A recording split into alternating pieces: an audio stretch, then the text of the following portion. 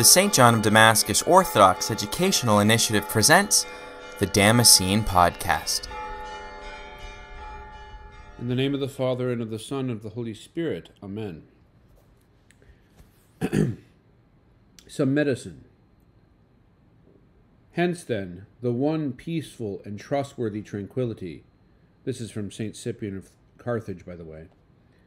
The one solid and firm and constant security is this: for a man to withdraw from these eddies of a distracting world, and, anchored on the ground of the harbor of salvation, to lift his eyes from earth to heaven, and having been admitted to the gift of God, and being already very near to his God in mind, he may boast that whatever in human affairs others esteem lofty and grand, lies altogether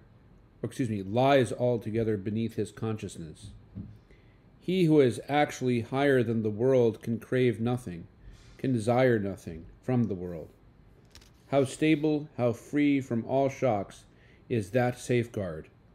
How heavenly the protection in its perennial blessings, to be loosed from the snares of this entangling world, and to be purged from earthly dregs, and fitted for the light of eternal immortality. End quote.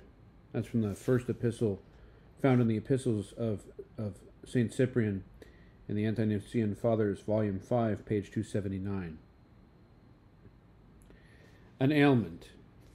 As time passes, it seems like the world is getting more and more complicated, more difficult, more distracting.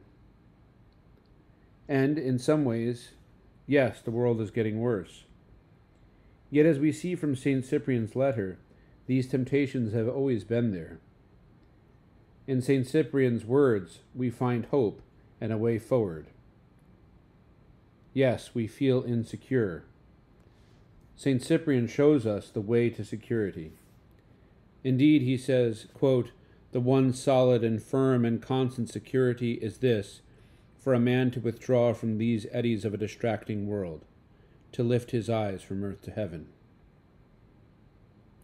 We have to minimize distractions, turning the eyes of our hearts away from earthly things and up to heavenly things.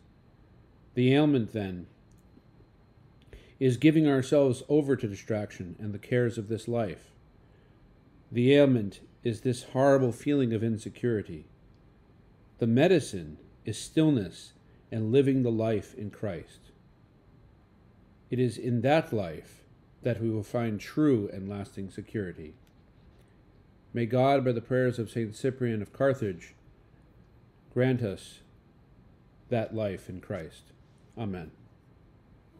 I have showed you all things, how that so laboring ye ought to support the weak, and to remember the words of the Lord Jesus, how he said, "It is more blessed to give than to receive."